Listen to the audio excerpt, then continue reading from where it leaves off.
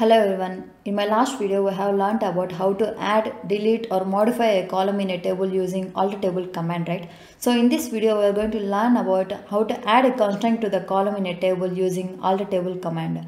So if you see here are some of the constraints that are commonly used in SQL, which are not null, unique, primary key, foreign key, check and default. Okay, so let's go to MySQL and I am going to add a constraint to the column ID with the constraint unique. So ID should be unique, so I am going to add a unique constraint to this ID. So for that, let me drop this column from this table.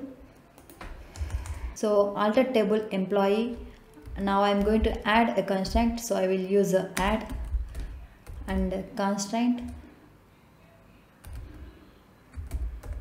and I will give constraint name. So I am going to give constraint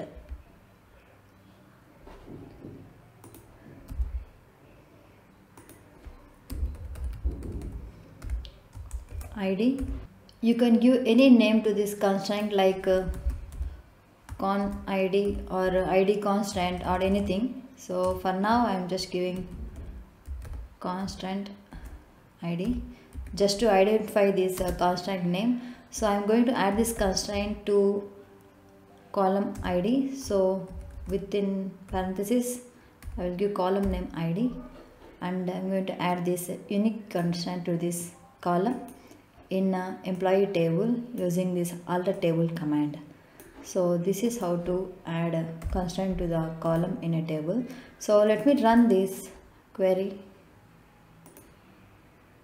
and I will describe this structure of the table. So now you can see here the unique key have added to this column ID. So to drop the constraint, we can just simply use drop, and we don't need to give this column name. So let me run this and let me describe this table. You can see here key is removed to this unique key is removed from this column ID.